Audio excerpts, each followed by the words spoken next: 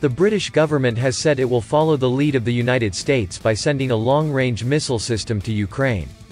This was announced by Britain following a warning from Russian President Vladimir Putin not to supply the West with sophisticated weapons to Ukraine.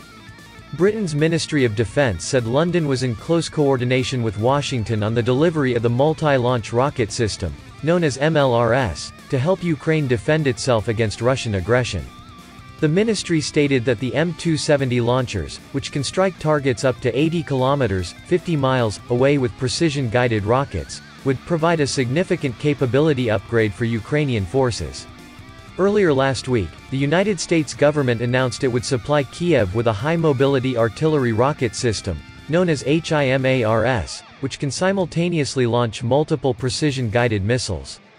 HIMARS is superior in range and precision to existing rocket systems in Ukraine. The advanced weapons will be delivered by the US after Ukraine provides guarantees not to use them in attacking targets on Russian territory. Nonetheless, the US move prompted Putin to issue a stern warning Sunday.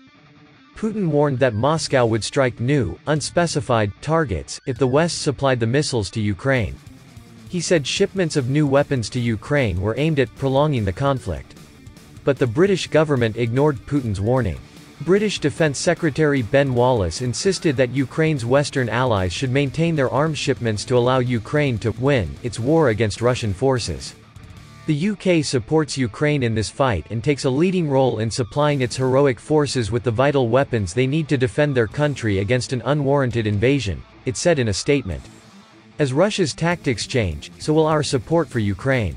This highly capable multi-launch rocket system will allow our Ukrainian friends to better protect themselves against the brutal use of long-range artillery, which Putin's forces have used without indiscriminately to level the cities, he added.